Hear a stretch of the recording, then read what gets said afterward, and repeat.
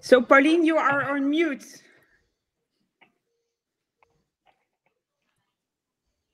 Good morning. My name is Pauline de Gaudenzy. I am CMO of Choose Paris Region. Let me give a very warm welcome to our attendees this morning for our webinar on the first steps to start a business in France and Paris region. It all started through the collaboration between NLBC and Choose Paris region. Our organizations share the same objective, and it is to support Dutch SMEs to set up their business in Paris region and to develop their activities and ecosystem in France. First of all, a few words on Choose Paris region. We are a one-stop shop for international companies and talents. Each year, we support around 1,200 international companies and their staff, hand in hand with local players and authorities. We provide companies with advice and services they need to expand and thrive in our region. Our services are tailor-made. They are free of charge. They cover a broad range of topics, such as understanding the French market, getting insights on our market, getting connections, finding clients, and also support to employee and staff relocation in France and Paris region. We recently published a guide, a handbook for international companies on today's topic, first steps to start a business in France and Paris region. Willemijn, maybe a few words on the NLBC? Thank you, Pauline. My name is Willemijn Berenschot. I'm founding board member of the Netherlands Business Council France. I'm honored to welcome you also on behalf of our business director, Anouk Zoek, and the whole team to this webinar commissioned by the Embassy of the Netherlands in France. Today's webinar is about how to set up your business in France. We have chosen this topic because setting up a business in France is not that easy. Research shows that entrepreneurs may face several challenges when they are on their customer journey towards France, and especially during the starting phase and the operational phase. NLBC assists such Dutch small and medium enterprises with information, assistance, and support services. Through our network of qualified service providers, we are able to link our members to trustworthy advisors, and our peer-to-peer network enables executives as well to share their experiences and to find the right partners. Currently, there are more than 2,400 companies, Dutch companies in France, and there will be more. With this webinar, we want to inform you, Dutch, Nederlandse MKB'er, about all the possibilities of setting up your business in France. We have been there, we've done that, and you shall succeed as well. Law firm Amstel Senne shall explain us today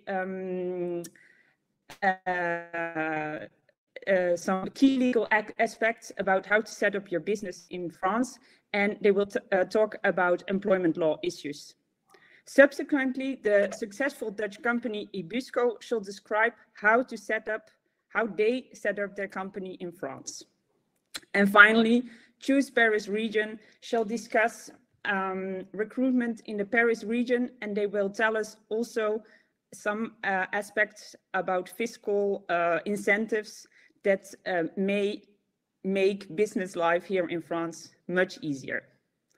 Before we get started, I would like to inform you that today's presentation will be uploaded on our website, and if you have any questions, please do not hesitate to put them into the chat. There will be a Q&A at the end of the session. So allow me now to introduce you two partners of the law firm Amstel Senne. It's a firm that specializes, It's a firm that specializes in international business law with a focus on commercial exchanges between the Benelux and France. The first speaker is Gietje van de Wiel, who specializes in company law, mergers and acquisitions, and partnerships agreements. The second speaker is Mirjam Berg, and she is specialized in employment and company law. Both are French lawyers with a native knowledge of the Dutch language and culture. Gietje, the floor is yours. Thank you very much, Willemijn. And good morning to everybody. It's good to be with you today. I will try in a quite short time to give you a good overview of the main questions one should ask himself from a corporate law point of view when starting a business in France. When starting an autonomous activity through an independent and permanent establishment in France, it is compulsory to register in France. And basically, one has two options for that. Either it is possible to register a branch or it is possible to register a subsidiary. A branch, contrary to a subsidiary, does not have a legal existence which is separate or distinct from the foreign company that establishes it. So it is an establishment that will operate autonomously. It will have a local representative with sufficient powers to enter into relationships with third parties and to carry out the business. But from a legal point of view, in the end, the acts that are performed on behalf of the branch will be considered to have been performed in the name and on behalf of the foreign company that established it. As there is no distant legal entity, there are certain questions which will have to be asked when incorporating a company, which will not be raised when registering a branch, such as the initial capital funding, because a branch does not need own equity, such as the number of shareholders, because there are no shareholders in the branch, such as the way the collective decisions will be taken, because it will remain decisions at the level of the foreign company, such as the way shares will be transferred, because there are no shares in a branch. So the registration process and operation may be lighter for a branch, but it should be kept in mind that this is not a separate entity, and it does therefore also not have its own assets and liabilities. It is not distinct from the foreign company that established it. The other option is registering a company, which has its own legal personality. The most usual forms of companies in France are the SARL, which is a company in which the relations between the shareholders are very important, and it's therefore well adapted to small family-like businesses. Then there is the SA, the Société Anonyme, which is more adapted for large companies and also for companies that want to be listed on the stock exchange. Then you have the SAS. For the SAS, there is not a strict legal framework as is the case for the SARL and the SA. So it offers a flexibility that can also be very useful. And last, is the SCI, but it's a civil company which is quite specific and which is used mainly for real estate operations. When opting for a certain form of company, there are some main questions that will have to be asked. First, what is the minimum share capital? In an SARL, an SAS, and an SCI, there is no minimum share capital. Only in the SA, there is a minimum required share capital of 37,000 euro. Second, what is the number of shareholders? An SAS and an SARL can be established with only one shareholder, whereas in the SA and in the SCI, at least two shareholders will be required. What is the liability of the shareholders? In the SARL, the SA, and the SAS, which are limited commercial companies, the liability of the shareholders is in principle limited to their initial capital contributions. In the SCI, the liability of the shareholders is unlimited. What are the management bodies? Will there be only one sole legal representative, which is the case in an SAS and can be the case in an SARL and an SEI, or will there be a collective management body? Can the legal representative be a legal entity, so another company, or must it necessarily be an individual? That is the case in the SARL, for instance. If it is an individual, can he have an employment contract? Will he be remunerated? What will be his legal status, his tax status, his social security status? Those items vary from one form of company to the other. What are the decision-taking rules? Is a physical meeting required every time the shareholders take a decision, or can the shareholders' decisions be taken in writing?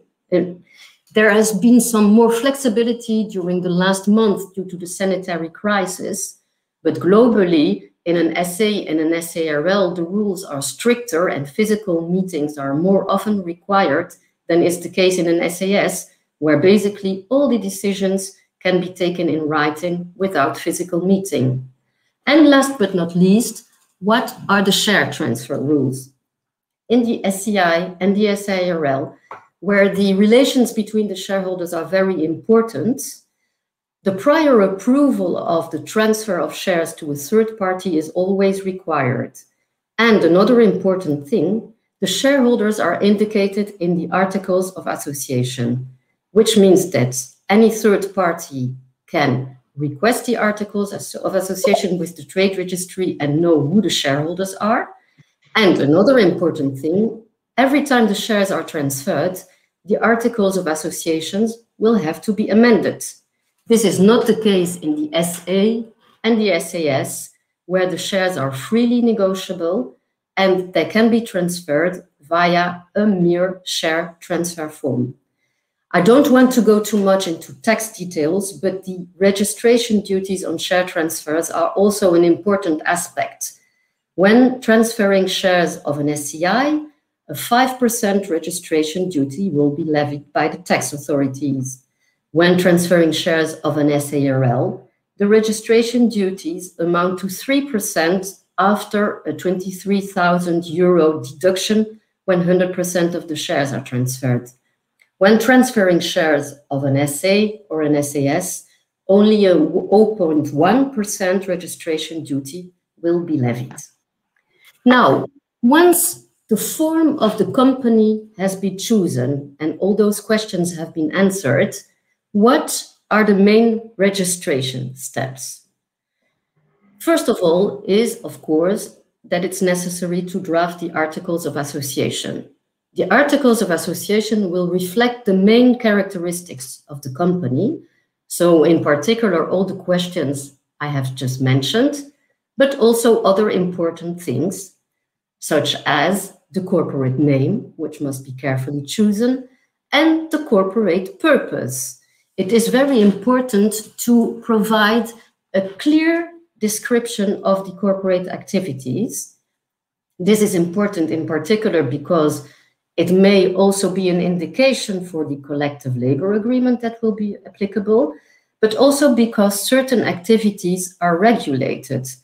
This is, for instance, the case for insurance activities, banking and finance activities, activities in the medical sector, but also transportation activities, which may require specific authorizations. Then there are two things which are very important before being able to register the company. The company has to choose a head office, because at the moment of the registration with the trade registry, it has to provide evidence of its title to the premises, which can be either an ownership title or a lease agreement or a domiciliation agreement. When the company does not need in the beginning actual premises to exercise and carry out its activity, it can have recourse to domiciliation services, which are provided by certain specialized companies, not law firms in general, but there are specialized companies who do that. And they can provide just an office space or even just a post box. Another very important thing is that the amount of the share capital must be deposited on a French bank account prior to the signing of the Articles of Association, and this even if the capital is very low. I must draw your attention to the fact that the key KYC process, the Know Your Customer process of banks, but even of domiciliation companies, tends to become more and more severe and strict and complex. So this is something that can take some time. There is a possibility for lawyers to open a specific bank account with the local lawyers fund, which makes things faster. But in the end, a company is always obliged to have a French bank account. So it can accelerate things upon incorporation, but the opening of a French bank account will also remain something that is necessary. Then we already discussed about the necessity to appoint legal representatives. There can also be the question of the appointment of the statutory auditors. The thresholds that are set by French law for the appointment of a statutory auditor are quite high, and in principle, they will not be reached at incorporation. But of course, it is possible to appoint a statutory auditor on a voluntary basis. And maybe this can also be a group requirement when the French company belongs to a group which has statutory auditors. When a statutory auditor is appointed, this is generally for a 6-year period, and it's important to note that it's not possible to terminate this mandate earlier. When you appoint a statutory auditor, it's for 6 years, and it's not possible to put an end to his mandate earlier. Then, last but not least, there's the obligation to declare the ultimate beneficial owner of the company. This is an obligation throughout Europe, so also in France. And since last year, the information that is disclosed with respect to the ultimate beneficial owner is accessible to any third party. Basically, the ultimate beneficial owner is the individual that holds directly or indirectly more than 25% of the shares of the French company, or that in fact controls the French company. When there is no individual holding more than 25% of the shares directly or indirectly, then it will be the legal representative of the French company that will be designated as ultimate beneficial owner. The declaration of the ultimate beneficial owner must be made upon incorporation, but during the lifetime of the company, it will have to be filed anytime there is a change in the share capital, the organization of the decision-taking, or the management of the company. There are other recurring annual corporate obligations for French companies. First thing is that it's necessary to hold certain corporate registers, and in particular the shareholder registry, in which all the shareholders' decisions must be kept and which should be regularly updated.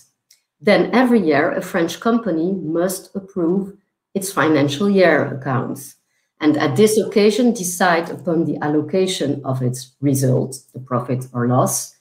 And in the case the net equity becomes lower than half of the share capital, there must be a formal decision of the shareholders to continue the activity and not to wind up the company.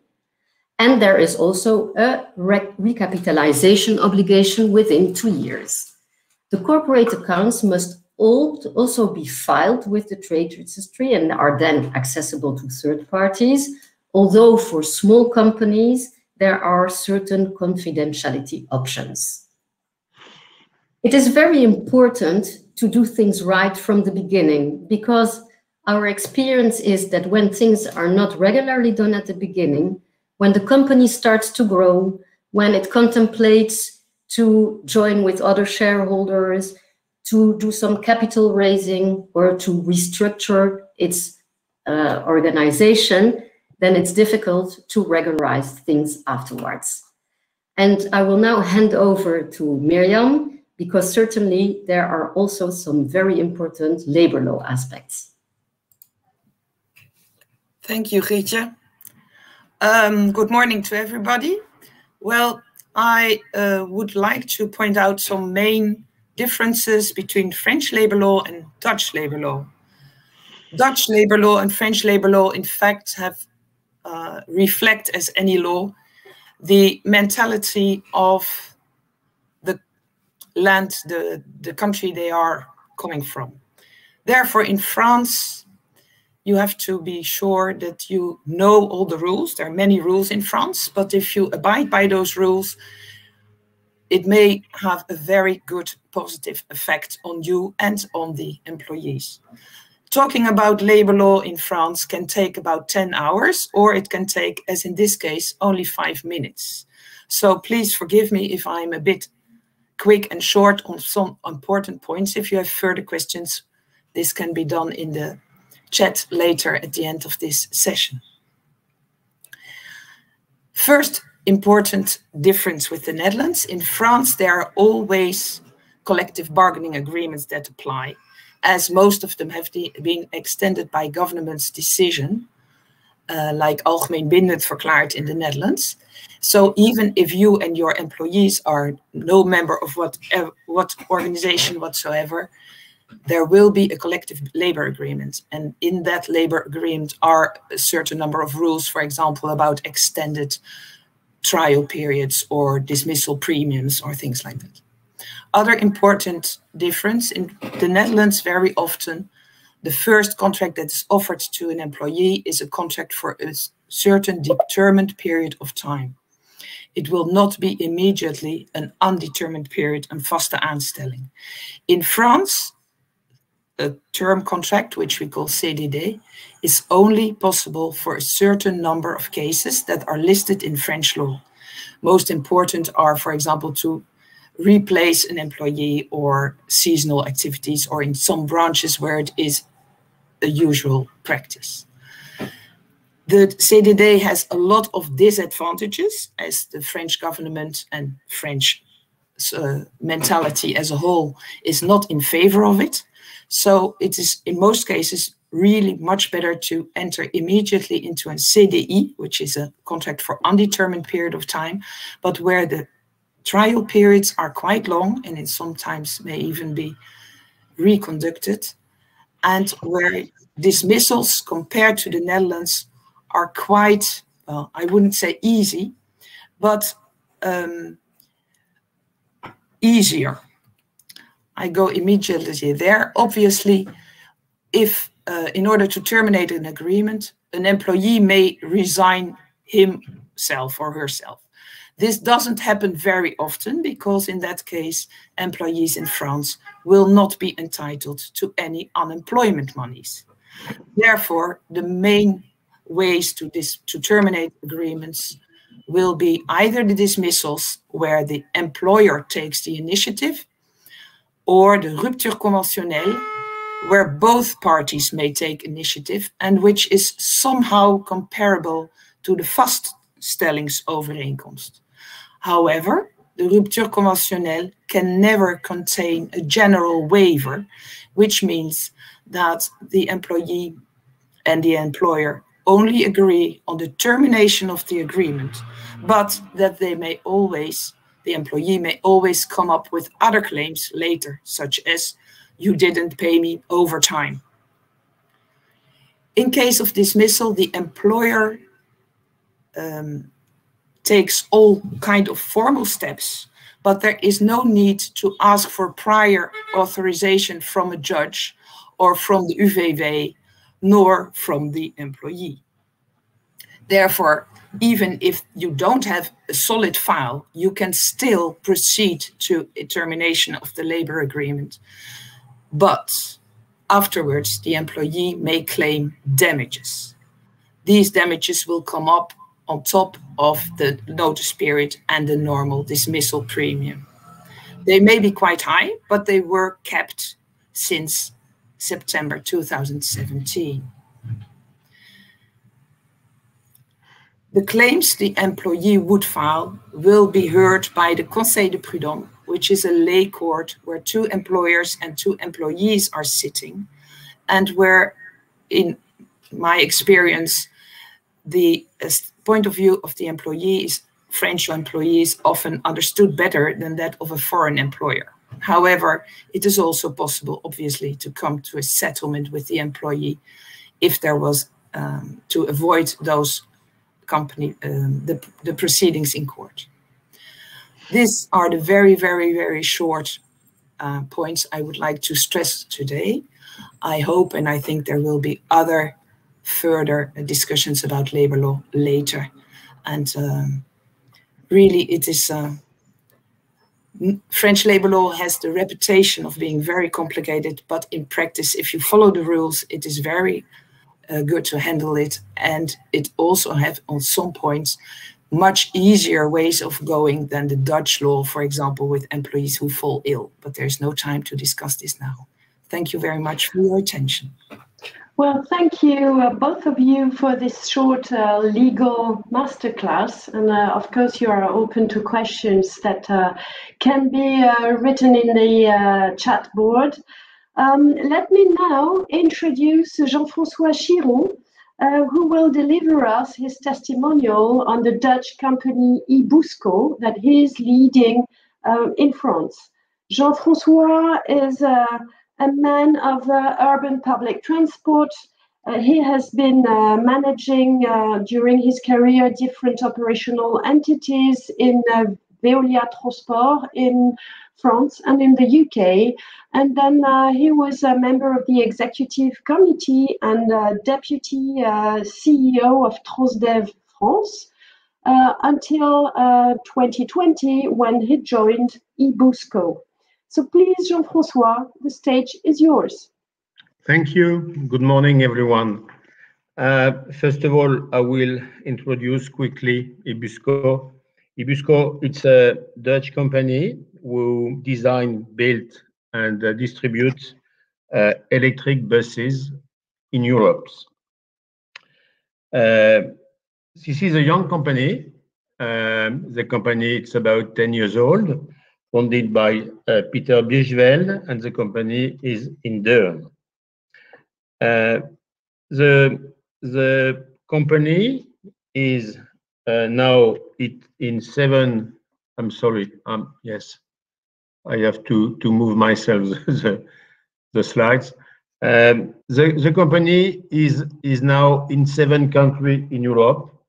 The company has about 5% of the market share of electric buses in Europe. Last year, the company decided, and Peter Bijvel decided, to have a global rollout plan in Europe, and they have decided, because there is a lot of opportunity right now for the zero emission in Europe. So you have a strong market in front of us. He had decided to come in Europe to have to set up a company. We have set up the subsidiary of Ebusco last November. This is SAS, and now we are looking to set up an industrial factory to build in France some buses. In Europe, in fact, if you want to sell this kind of products, you need to be European. First of all, because you can get some subsidies. And if you are not European, you can't get these subsidies. And right now, there is a lot of opportunity with the recovery plan, especially in France, but as well in Deutschland. So we have the board of Ebusco have decided to have 1 factory in Poland for the north of Europe, 1 in France for the south of Europe, which is France, Italy, Spain, Portugal, and perhaps it's not in the south, perhaps UK, but it's not decided yet. That depends the industrial issues that we have to solve. The capacity of the factory in France will be 500 buses per year. And why we can choose France, and the topic of the seminar is why to choose Paris. We will speak about it. But France, it's in the south of Europe, the biggest market for buses. So there is about 33,000 buses in operation in France. And every year there is about 2,000 new buses coming. What's the factory in France should be? We're looking to 72,000 square meters to set up the factory, and we will create about 350 jobs. The global schedule is to have the first buses built in France at the middle of 2023. So from now, we have 2 years to find the locations, to build the factory, to set up all the machine, and to start to produce in France. And if we come to the topic of the seminar, why to choose Paris and to choose France? First of all, in France, we have a big legal support because after 2025, all the renewal of the bus must be zero emissions. Right now, it's 50%. From 2021 to 2025, 50% must be zero emission. After 2025, 100% must be zero emissions.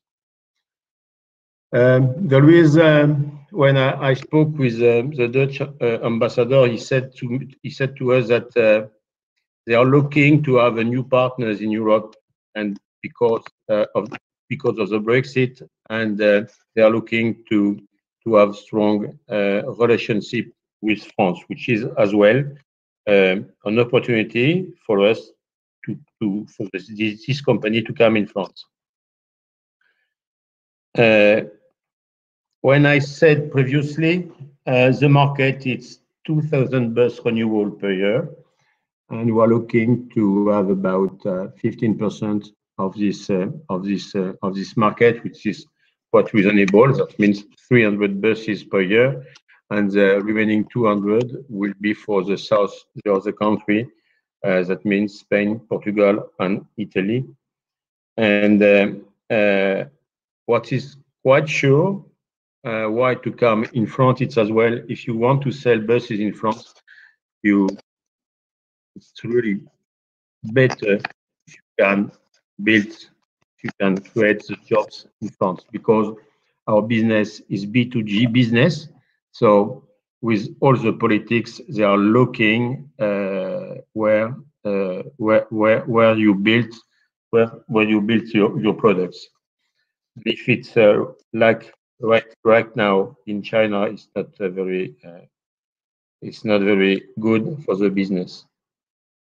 And what specifically we can choose Paris as not Paris, but the region Île-de-France, is because in fact there is really for the logistic point of view, it's a perfect region. It's close to the Netherlands, and there is all the facilities to go in the south of Europe. As well, what is very important for us, it's to have access to the staff, and Paris regions, it's perfect for that, because there is a concentration of a lot of qualified people. And as well, there is, if we are in the Île-de-France region, we have access to the RATP market, and the Paris region is strongly committed for the zero emission and for the electric buses. For example, I think that in the next 5 years, RATP told that they will buy about 1,500 buses. So very quickly, this is the reasons where we are in France and why we want to build a factory in France. Thank you. Thank you so much, Jean-François, for this testimonial. I think it could inspire a lot of other Dutch companies. And I think also that if you look at the reasons why to choose for Paris and for France, especially, it's also very interesting, as you said, that companies can conquer Southern Europe as from France. So I think that is really an incentive for Dutch MKB'ers. So thank you very much. Let's continue with the last part of our webinar from Choose Paris. I would like to present you Alain Pecheur, investment advisor for Choose Paris region, who speaks today on behalf of the global mobility team of Choose Paris. And that team helps a lot of companies each year to recruit locally their staff in Paris. Alain, the floor is yours. Thank you, Willemijn. Thank you, everyone, for attending our webinar. And as an introductory note, I wanted to, you certainly as a manager have experience challenges to recruit the staff that you needed to help your company grow. In this presentation, I will introduce you to essential data that will understand to gain insight into the main aspect of the employment market of Paris region. We will then see the different sources where you can find talents. And finally, I will present you a government incentive that could be useful to balance your budget. So let's have a look at Paris region and see how it fares in respect to other cities in the world. If you take a look at these figures, Paris region is leading in Europe for GDP, population, number of companies, and Fortune 500 headquarters. Paris is an outstanding place for business opportunities and quality of life. Let's turn to the employment market. With 6.5 billion workers, of which 39% are aged 25 to 39, and 35% are holding at least a bachelor's degree, as you realize, Paris region is a pool of young, highly skilled talent. And therefore, it's quite easy to find a workforce, a qualified workforce that you're usually looking for when you are setting up your business. In addition to that, Paris is characterized by a concentration of high-growth industries, which attract highly skilled talent. Technology, finance, professional, scientific, and technical services. Paris region is known for strong innovation capabilities and business dynamism. And here on the map, you can see the breakdown of the main business hub in Paris region and where they are located.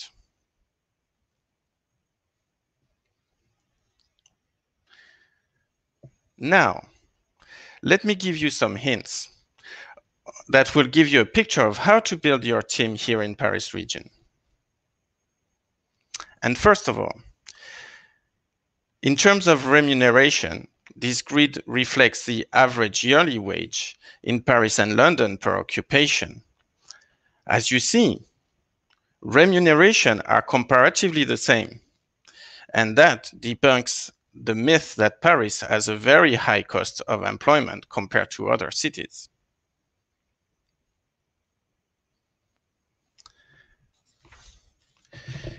In terms of academic excellence and employability, Paris has a wide pool of highly skilled talents to recruit from. For instance, Paris has top-ranking multidisciplinary universities and top business schools. Paris is particularly attractive, and you will find many graduates that are ready to stay in Paris region for their first work experience, and that also facilitates the way you can find talents.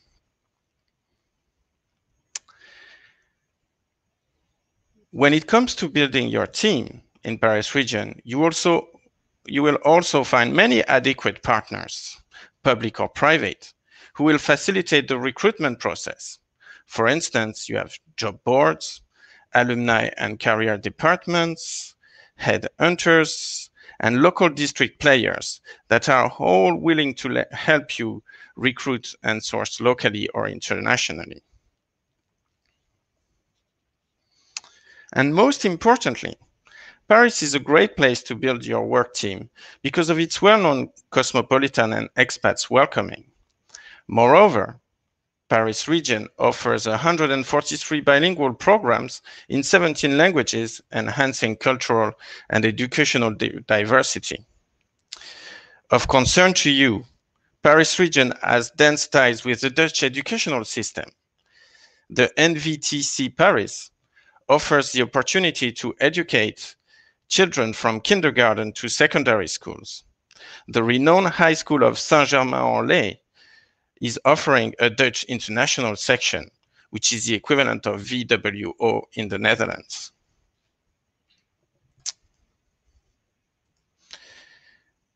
Then, as I mentioned in my introduction, I will now present you with the tax incentives that could help balance your budget when you move your activities to France. France is leading for research and development tax incentives. As you can see there, research and development expenses are benefiting from a 30% tax credit up to 100 million euro and 5% above that threshold. Jeunes entreprises innovantes, otherwise called startups, are exempted for 8 years of social security contributions for eligible workers. And that's also a very good incentive when you are starting your business here. And finally, the Dutch companies that are, as a matter of fact, 530 companies and 5,400 Dutch nationals are located in here, and they could be an anchor point that could help you launch your activities in terms of networking and business leads. I hope I've given you a good overview of how and why it's good to come to Paris and build your team. We will send you the presentation I've just gone over, and we look forward to hear from you. Thank you very much, Alain, for this advice on recruiting in Paris region. Our webinar attendees may now ask their questions. Some of you have already started and written some questions in the board. So there was one from Eric Post asking on a practical level, training of users, mechanics, technical assistants, etc. How does your Dutch company communicate with its French clients? That was a question for Ibusco. How do you avoid language barriers in everyday operations? So maybe Jean-François, if you may answer this question.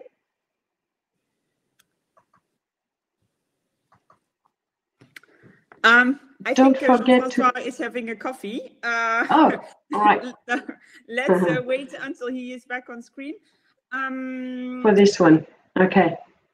I have a question for Miriam, in fact. Okay. You explained the difference between different employment contracts in France, and when you are used to working in a Dutch environment, one of the questions that pops up in my head is the following. Would it not better to hire a consultant rather than an employee in France? I see what you mean. A consultant being an independent person who is not having labor law protection. Yes. This is possible in France, like it is in the Netherlands. However, if the consultant, and this is also a bit like in the Netherlands, is working a lot of his or her time for only one client, and more importantly even, if the company that is having this contract with the consultant is giving instructions or is being too much involved in how and what and when the consultant is doing, the consultant may ask for the requalification of the contract into a labor agreement. Now, if the consultant is working through his or her company, this risk is a bit remoted, as the corporate veil in France is a bit stronger than in the Netherlands. But it is obviously possible to have a consultancy agreement, but then it really should be a real consultant who has knowledge in his or her field and who is really doing the job independently. Okay, thank you, Miriam. Welcome. There was also yes, a question on the form of company that would be recommended more than others. And Rite has given an answer. Maybe you can speak it loud. Yes, of course, it's difficult to say because it depends on the situation of everyone. But the SAS is a company that offers many flexibility, which means that almost the whole organization can be freely chosen by the shareholders that incorporate it. So in my experience at this moment, the most flexible form of company in France is the SAS, and the one that is mostly chosen. Yes. Okay. So, Jean-Francois, nice having you back. There is a question for you from Public Post. Did you hear it? So. Yeah, I saw the question. So, in fact, it's an issue. That's right. And in fact, I have to build a staff for the staffing in France. I have to have only very bilingual people, English and French, because it's very difficult in the operations to have some people fluent in French, fluent in English. So I have to build staff. All the staff must be speak English and French, because we can. It's very easier to with the Dutch as with the office to work in English, but it's not easy to work in English in France, especially in operations. So that's an issue, and we will tackle that. Just I have to build a staff with only people speak English and French. Okay, thank you. Pauline, are there any other questions? Well, I see another one for Jean-Francois about advices.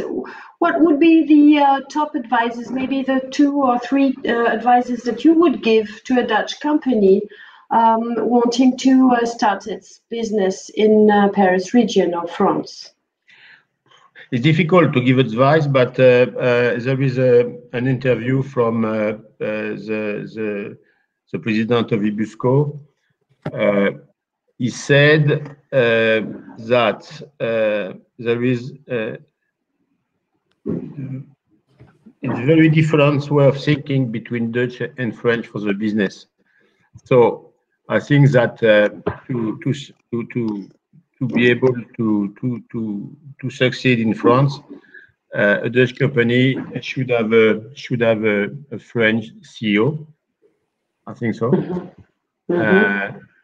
Or somebody really fluent in French.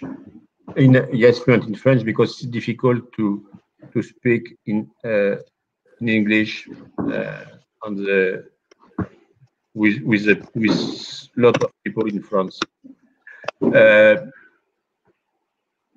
I don't know. It's difficult to give advice, but I think that it depends of what's your productions. But in our case, because it's a big industry, and we have the B2G business. It's really a big disadvantage if we don't produce in France. In fact, if you produce in France, it's perfect. If you produce in Europe, it's acceptable. If you produce out of Europe, it's too difficult to come in the market. Well, that's interesting, and as you say, it's probably linked also to the sector of activity the company is in. Yeah. Thank you very much, Jean-François, for this advice. There was a last question on the average salary of a software engineer in France. Maybe you could just write the answer, Alain, while Willemijn will conclude our webinar to stay on time. Okay, yeah, so we managed to stay in time, although our slight delay at the beginning. Thanks to you all the participants, and also to all the speakers for being here today. I would like to invite all the Dutch companies present today to download the Choose Paris handbook. So I have to go to the next slide to show it. Yeah.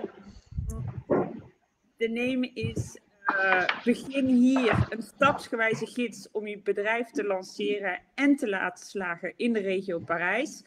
The guide is as well in English and in other languages, so please do not hesitate to download it. You find some very interesting tips and tricks to set up your business in Paris region.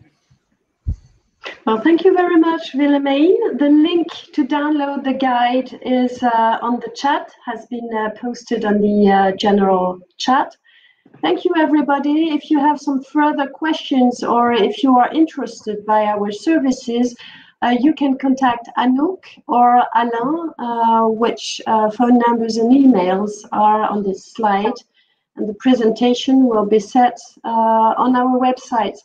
Thank you very much, everybody. Thanks again, and we hope to see you soon. Bye-bye. Have a nice day. Bye. Thank you. Bye. Bye. Goodbye.